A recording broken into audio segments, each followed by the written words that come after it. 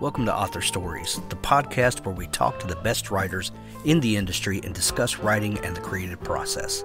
Whether you're a writer, a reader, or both, we hope you'll find something here that makes you love books and the writers that create them. You can find archives of all of the great conversations I've had with authors over the years at hankgarner.com. Take some time and browse around there. I'm sure you'll find a new author to love, find inspiration for your own creative life, and find a new story to get lost in. Let's thank some sponsors who make the show possible. Jasper T. Scott. His box set Dark Space, the complete series. This is 6 books bundled together, on sale now for 99 cents. 6 complete books, over 600,000 copies sold. More than 2,000 pages of epic space opera for the low price of 99 cents. Also available in Kindle Unlimited if you're a Kindle Unlimited subscriber. Humanity is defeated. 10 years ago, the Scythians invaded the galaxy with one goal: to wipe out the human race. Now the survivors are hiding in the last human sector of the galaxy, Dark Space. Once a place of exile for criminals, now the last refuge of mankind. The once galaxy-spanning Imperium of Star Systems is left guarding the gate, which is the only way in or out of Dark Space.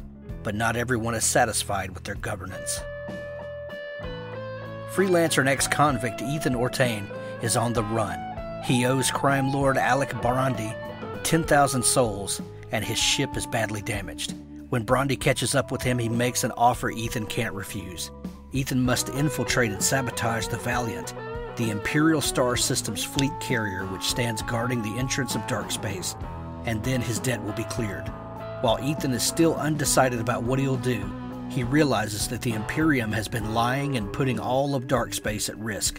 Now Brandi's plan is starting to look like a necessary evil, but before Ethan can act on it, he discovers that the real plan was much more sinister than what he was told, and he will be lucky to escape the Valiant alive.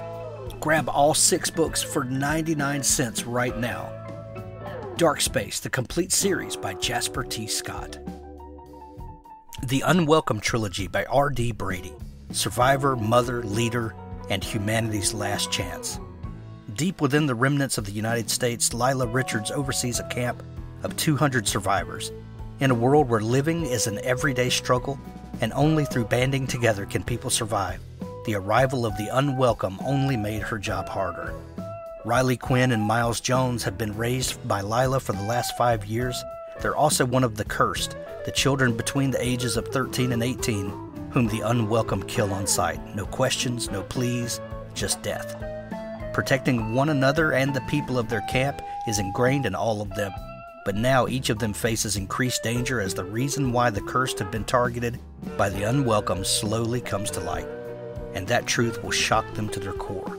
Now time is running out, not just for the cursed who are being hunted down by the unwelcome, not just for Lila and her family who will face the greatest challenge yet, but for all of humanity. The world changed radically 35 years ago, but today humanity's very existence is on the line, and the fight has begun that will ensure its future or its annihilation.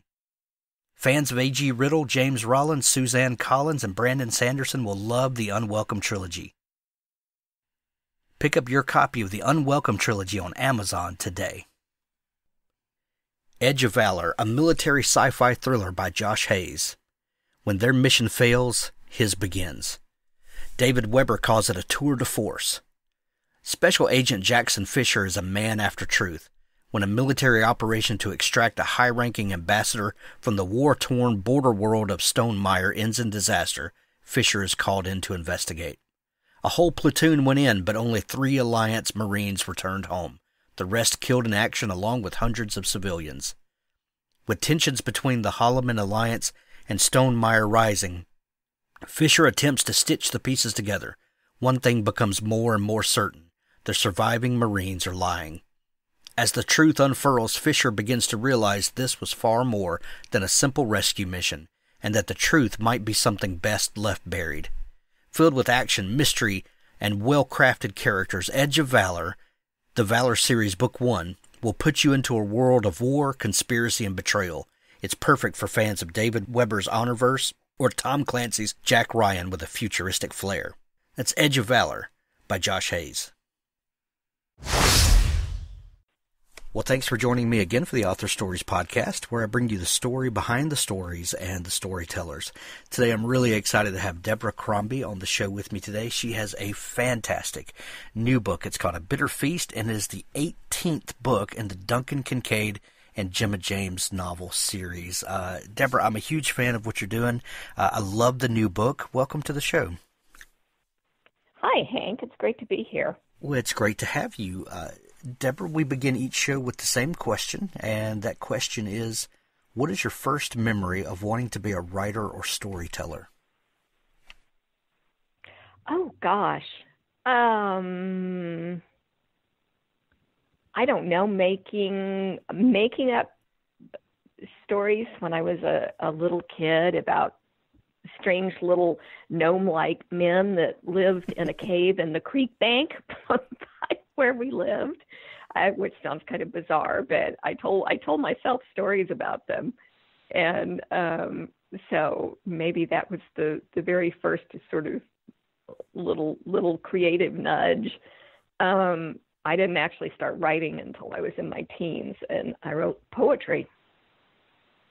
I love that. I love that the first thing that you came up with was a fantasy story about, otherworldly creatures. And there's something that goes across all genres. That there's something that just draws us to those kinds of stories for whatever reason. I think it's interesting that I still remember it so vividly, and I couldn't have been more than 4 or 5, maybe. I love that. Were you a bookish kid? Oh, yeah. We lived out in the country. I mean, the city overtook years ago what was country when I was a kid. But when I was, before elementary school, we were on 20 acres. And my only sibling, my older brother, was almost 10 years older than I was. So I was a very solitary kid. And my grandmother lived with us. She had been a school teacher. She was a retired school teacher. And we read all the time. I think I must have been reading by the time I was 4. And my parents tried to send me to private kindergarten when I was 5, and I refused to go because I wanted to stay home and read with my grandmother. Oh, I love that. So you were not precocious at all. Yeah. Oh man. So this doesn't mean I was a good student, but well, I was the same way. I was not a good student at all, but if things interested me, I was all in. But if I was not interested in what you were teaching, you might as well give up. Yeah. And I was always in trouble in elementary school and, even in middle school and high school for daydreaming, but especially in elementary school. But, there must have been some sort of creative process going on there. Right. That's a story as old as time. The creative kids get in trouble for daydreaming that they later turn, into a career path. And if people could learn to help them harness that early on, we might save everyone from some heartache along the way. Yeah, wouldn't that be great? That would be great. School was hard for me, and I was certainly not anybody that people would have picked out as, ending up having a successful career as a writer, much less, anything else. And my brother was one of those top-notch students and, best grades and everything and math prodigy. And that made it really hard. My older sister was the same way. Don't you just hate those people? No, we don't hate them, but that, yeah. It's every younger sibling has to deal with that. But it was hard. It was hard growing up. Yeah. Where did you call home? Because as someone who writes English mystery stories, your accent betrays you. I was going to say, your listeners will be able to guess that I am not English. No, I grew up in a suburb north of Dallas, and I still live north of Dallas, but about 20 miles further north than I did when I was growing up. So yeah, I am about as Texan as you can get. Gotcha. The new book, A Bitter Feast, which is your 18th. Congratulations on 18 books in this series. Thank you.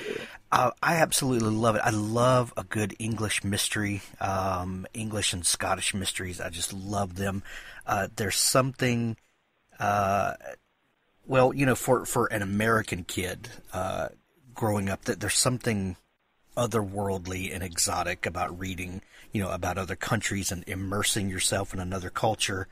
What was it for you that was the initial draw that took you to this magical land of England? You know, and I jokingly, only half jokingly say that, you know, maybe it started with Winnie the Pooh. I actually have my original, you know, 1950s editions, A.A. Milne editions, but I don't know, there was just something about the language and the landscape and everything that just fascinated me. And then, you know, from the time I was in grade school or elementary school and up into middle school, I read, you know, anything I could get my hands on that was British. I had a big thing for Arthurian legend and myth, and, you know, and I read C.S. Lewis and Tolkien, and then, you know, as I got a little bit older, junior high, high school, I really got into English crime novels. And I don't know, you know, I've said past life, maybe, who knows? I had my DNA tested last year because nobody in my family was very interested in, you know, where either side of the family came from. And, you know, there are no family stories about being descended from pilgrims or, you know, anything like that. And I found that my DNA profile was like 80% English Scottish. So it's interesting, you know, who knows?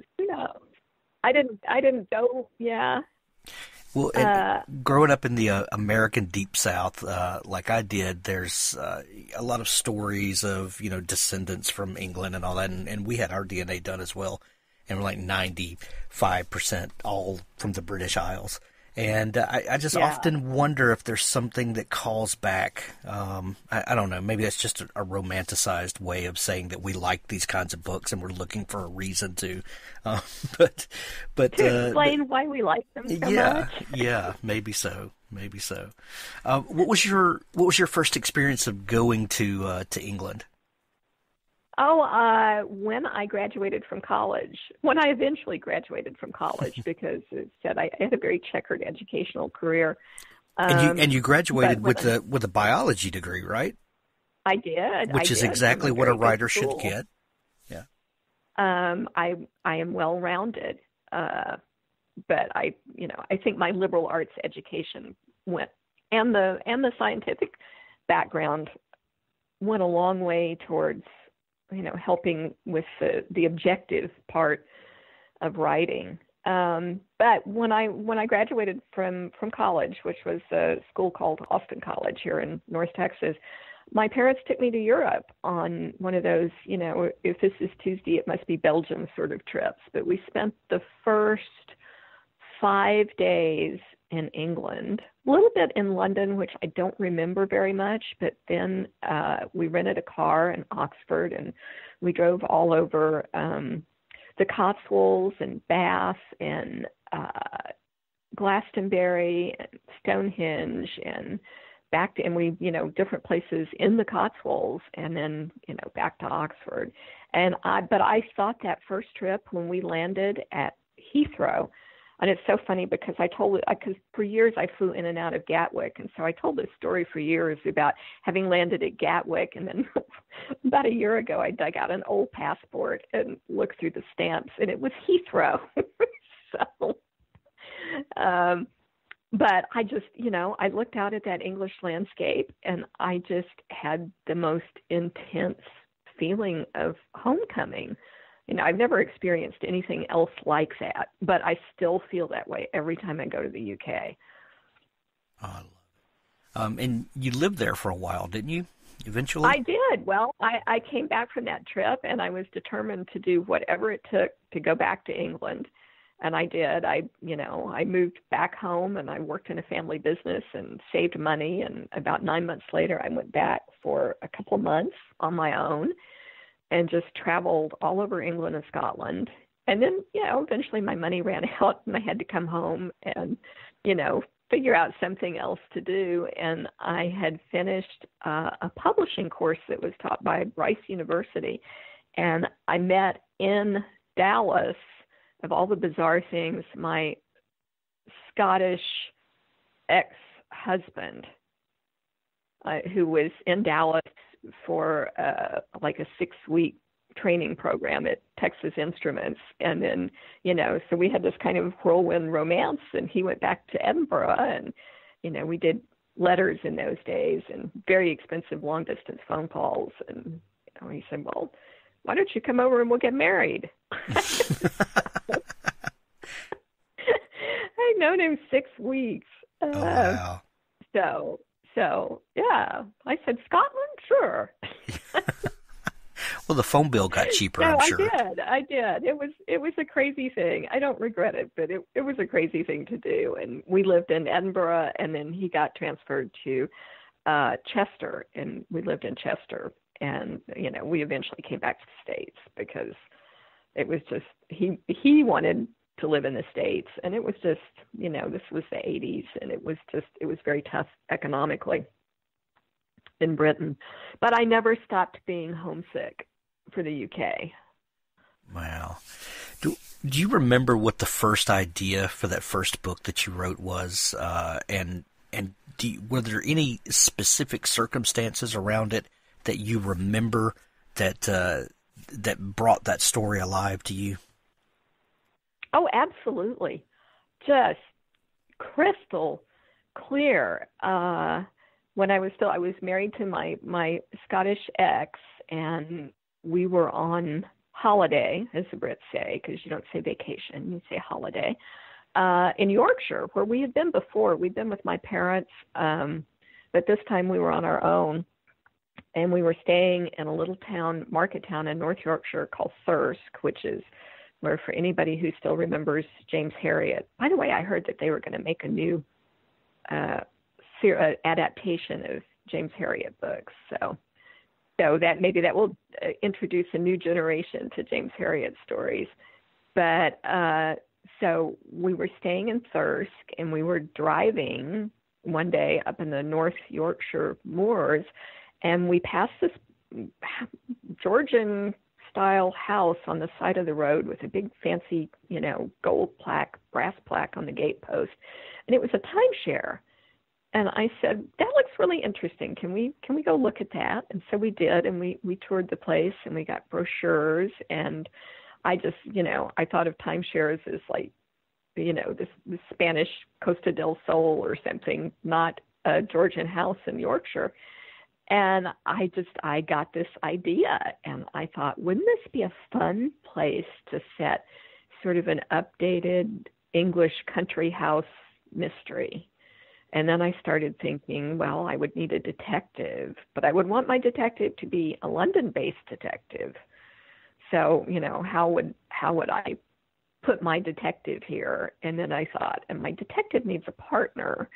And, and it all just kind of grew from that. Do you remember how long it took you to write that first book? I don't exactly. Year and a half, 2 years maybe. I came up with basic ideas, and then I took every, how to write a novel, how to write a mystery course that I could find to take, and read books, and then I joined Sisters in Crime and MWA and went to conferences and all that kind of stuff. And so that first book is kind of a halting process. Yeah. What was more important to you in learning the craft of writing? Was it the how to write books and workshops that you that you read and attended, or was it reading other novels and deconstructing them? Oh, I think it was reading and deconstructing, and I did literally deconstruct. I took books that I loved, like P.D. James and Dorothy Sayers, and I literally took a pencil and a legal pad and, outlined them. This is how you write dialogue. This is how you open a chapter. This is how you set a hook. This is how you close a chapter. This is how you put in red herrings. This is how you structure a novel. And I think, again, as I said earlier, I think some of this goes back to my very good college liberal arts education and learning how to think about things in a logical way. But yeah, the mystery writing seminars and all that kind of stuff, it was all helpful. But I think if I had to choose between the two, it would be the deconstructing. There's something magical that happens when you become sort of a story scientist and you start taking someone else's book and deconstructing it, like you did, literally finding out what each piece is, where they are, what they do, and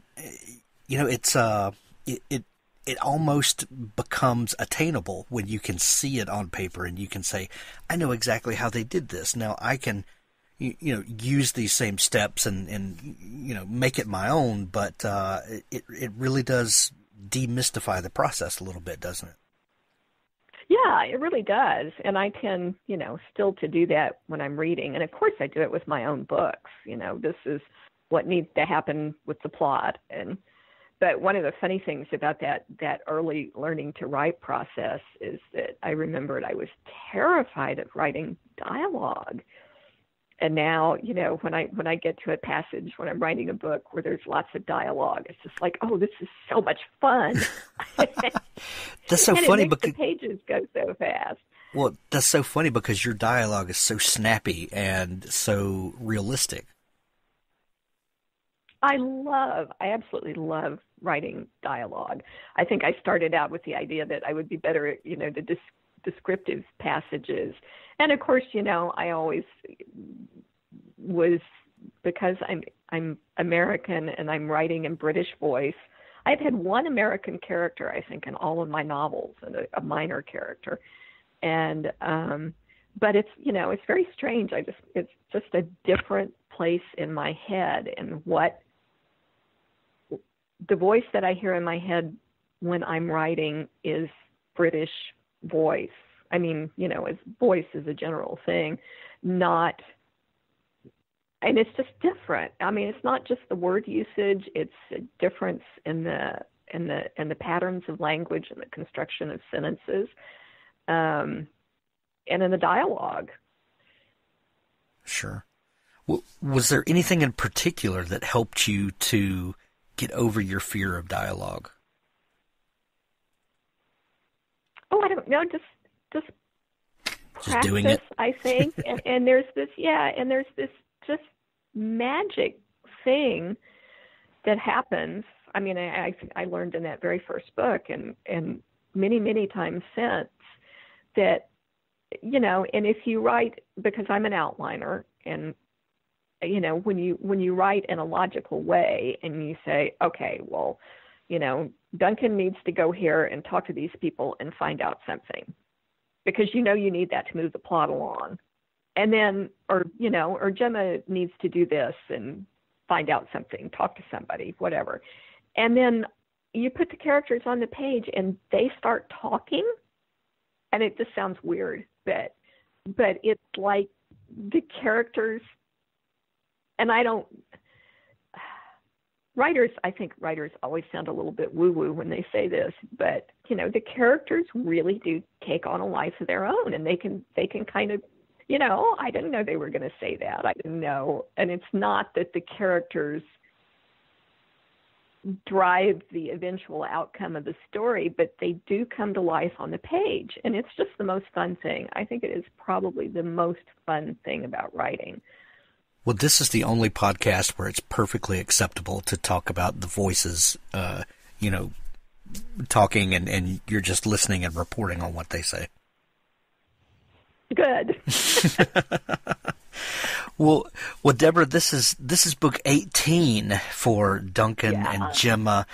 How have these characters evolved and grown for you over these 18 books?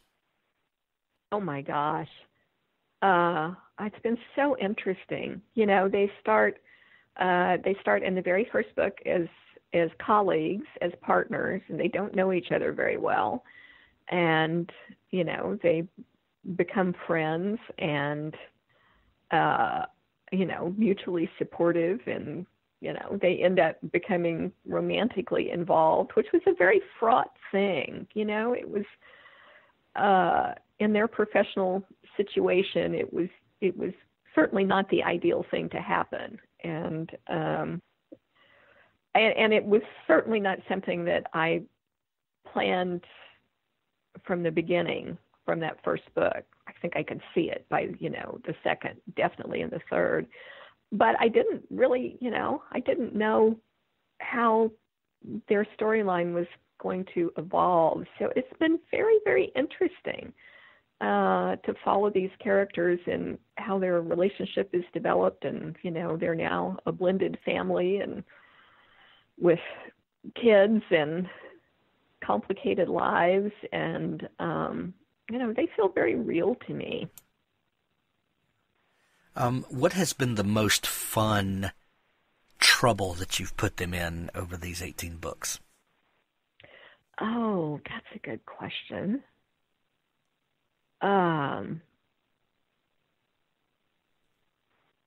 Oh gosh. I don't know. Maybe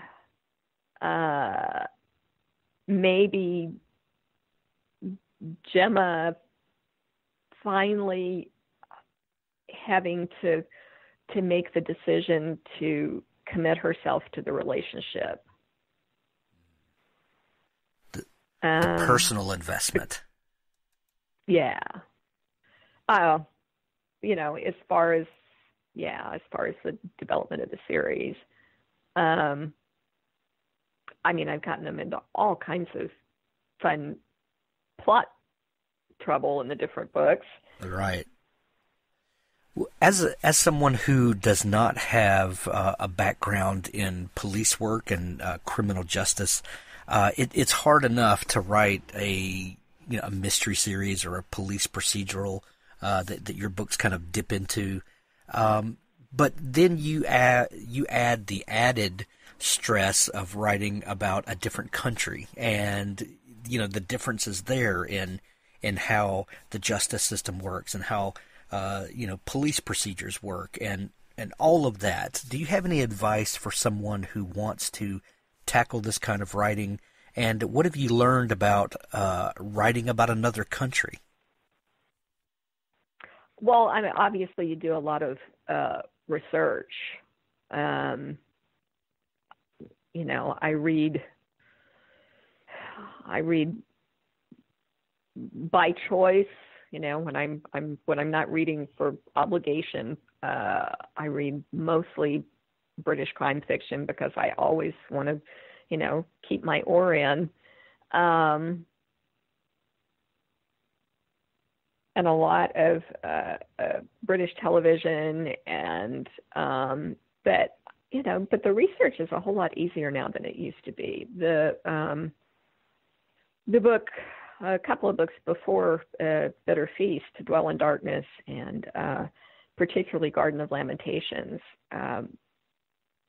have to do with a sort of skullduggery in the Metropolitan Police and the undercover operations that were run by Special Branch and the Metropolitan Police. And, there was just so much stuff available that wouldn't have been available even probably 10 years ago because of the internet. So does that sort of answer your question? Yeah.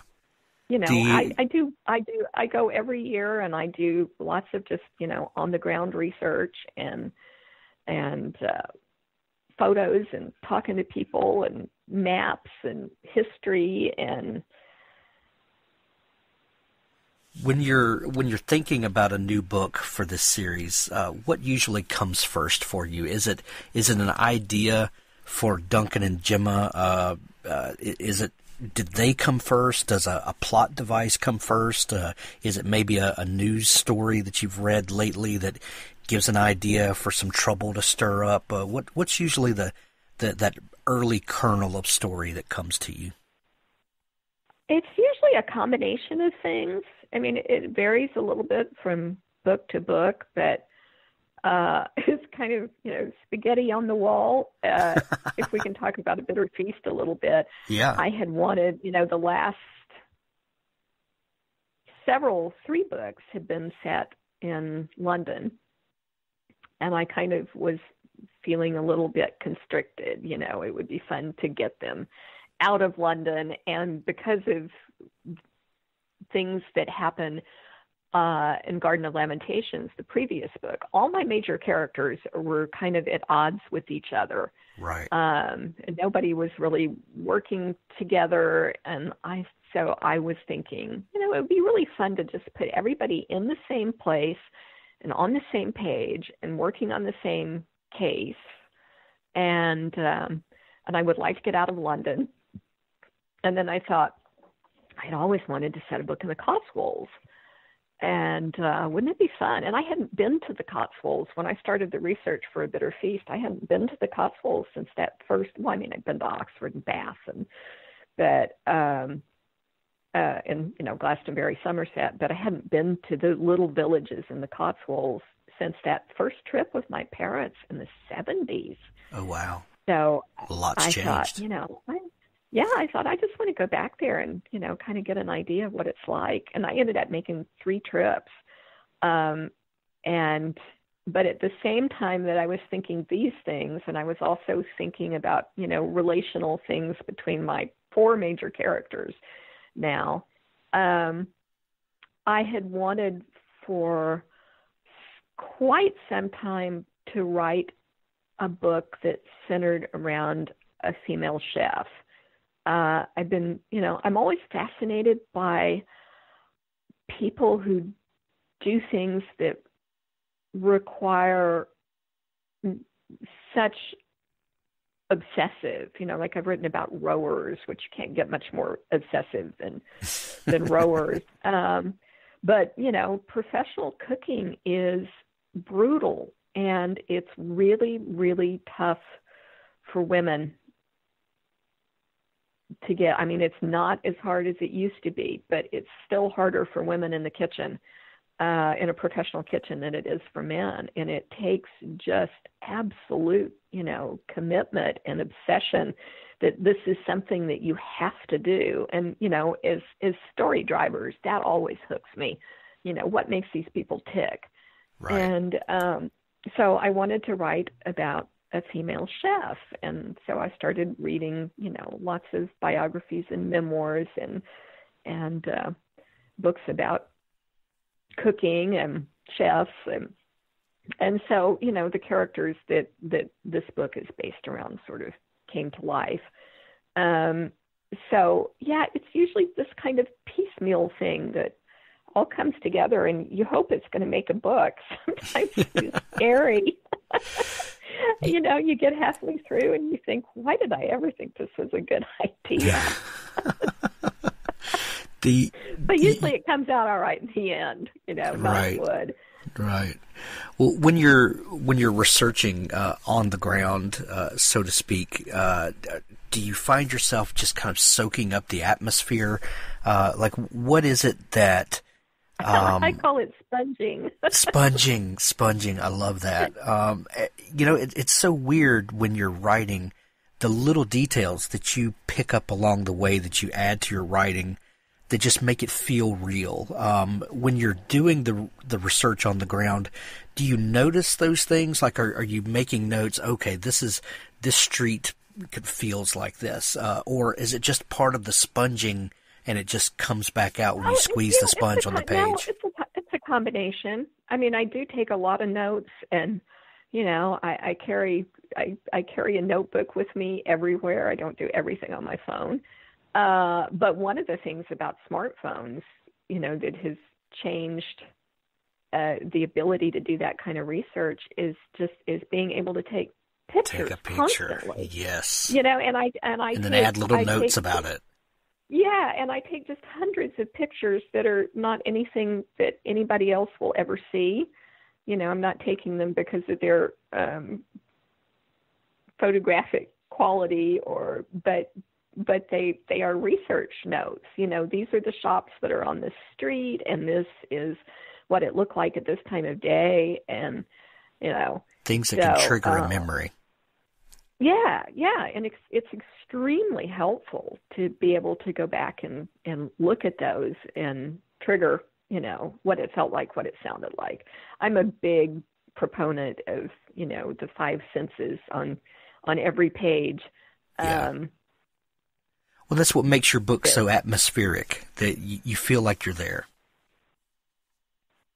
Yeah, I'm a very detail oriented person anyway. That I want to know what things look like, tasted like, sounded like, and one of the things that some of the advanced readers have said about A Bitter Feast is that they were hungry the whole time. That means you nailed it. Yeah, I thought that was great. That is fantastic.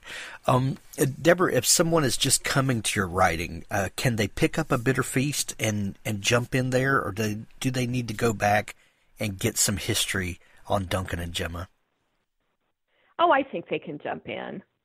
I think it works well as a standalone.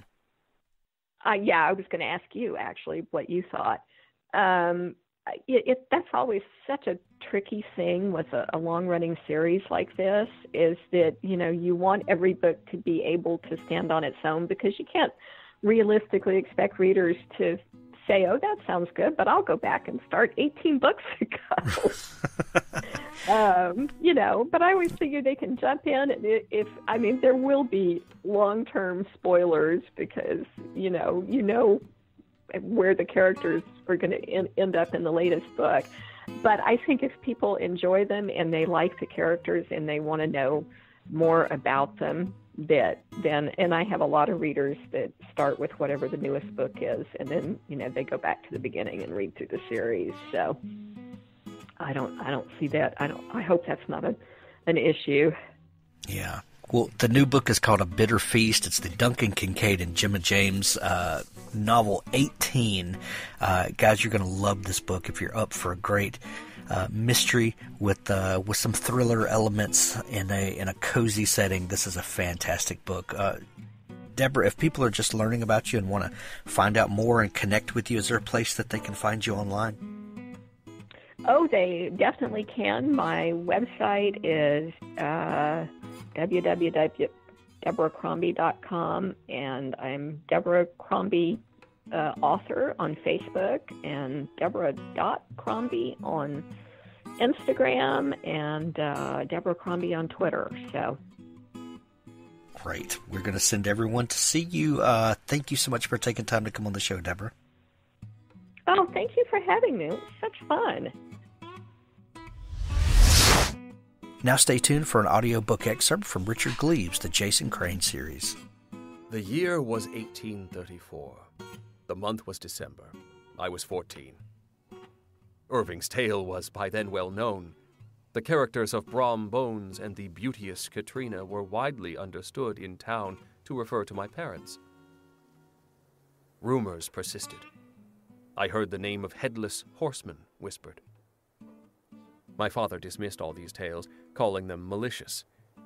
Yet more than once I saw him and my mother scanning Agatha's face across the supper table, finding only a secret smile and a look of defiance. I found the rumors fascinating. I followed Agatha like a pup, waiting for her to cast some magic spell. And one day she did. The household servants had set a fire in the hearth for her comfort, and she sat close to it, counting out small gold coins upon a lap-board. I hid in the shadows, hoping she might drop a coin and I could retrieve it for myself. One of her servants, a West Indian girl, carried a snowy log into the room and set it on the fire. It began to hiss and pop. The snow melted, and the fire sputtered out. Agatha cursed as I had never heard her do before. She stood, spilling all the gold, and slapped the idiot girl across the face. The girl ran, and my grandmother muttered to herself, searching for match and tong to no avail. When she was not looking, I crept forward and took for myself one of the gold pieces. Then something remarkable occurred. My grandmother sighed, knelt before the fireplace, reached for the logs, and her right hand caught a fire. Flame blossomed and coiled about her wrist. I gasped and cried out, "Shh! Don't be afraid, my Dylan." "Your hand!" She raised her palm. Flame sat cupped in it, casting the shadow of her fingers upon the ceiling and walls. "Lock the door," she said. I obeyed. She pointed to the floor, and I sat, waiting breathlessly. "This is the Van Brunt gift. It will be your gift as well, soon, and your children's forever afterwards." "Why does it not burn you?" I asked. "Why should it?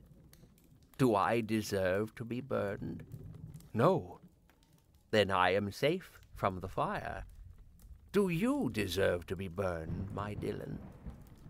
I shook my head. "Show me." I reached for the flame and took it. I pulled back at once, crying out with pain, wagging my fingertips.